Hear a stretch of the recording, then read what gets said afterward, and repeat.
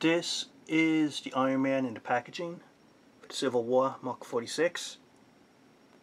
Check it out. It has the movie logo here. It has the arm of the movie Giant Man. It looks pretty cool. See that effects blast. And let's open this up now and continue the review. Check out Comic Book Illuminati and Outright Geekery. Links are in the description. Welcome. This is a review on Iron Man, the movie version, from the Marvel Legends Captain America Wave 6-inch action figure line. And let's take a look. Before we get there, this is the Giant Man movie version Build-A-Figure part. It's the right arm it comes with. There's a closed fist, double articulated. This will have a future review on the channel when I complete the figure, so watch for that. On to the figure itself. Before we talk about it, it has two extra parts, hands, closed fist, and it has this which stands out. Check out these effect parts. You see they sculpted in. Hopefully it's going to show up here. They put a little sculpting in there so it could hold. You could actually use these effect parts right here if you wanted to for the feet. I'll say a flying type effect could work okay there. I think for feet thrusters, sort of, if you pose it right. But I think it's really meant to be a repulsor type effect. It works much better this way. Has like a different color blue shading to it, a little white. It's pretty nice effects. So you have these two effect parts, and if you want, you could switch out. It has a closed fists. That way you could pummel Captain America, right? Anyway, I just want to show you the details on this figure first before continuing the review. Hopefully it's going to show up well. What's really nice here is the shoulders are attached. Usually it's tough to get these shoulders right because they attach it here, and when you move the arms it gets in the way, but not a problem in this figure. This is the arc reactor. It's a little different in design. A detail I'd like to show here, pay attention to. Look at that, nice little sculpting detail over here.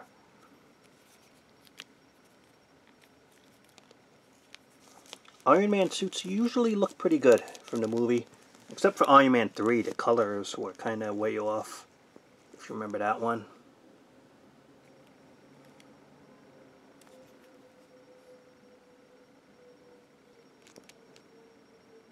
Yeah, check that out. Some gray, maybe supposed to be silver type coloring. The detailing is definitely there. The paints are just plastic red, really. It's not a metallic paint, which would really be nice if it was like full metallic paints, but that's more expensive.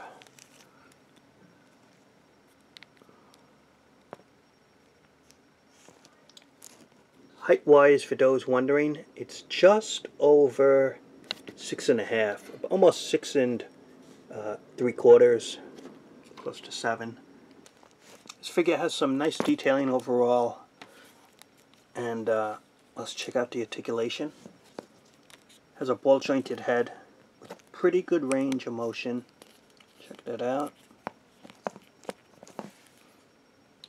Has the ball hinge shoulders, up or down, in or out. This does not really get in the way overall because it's attached to the ball joint there.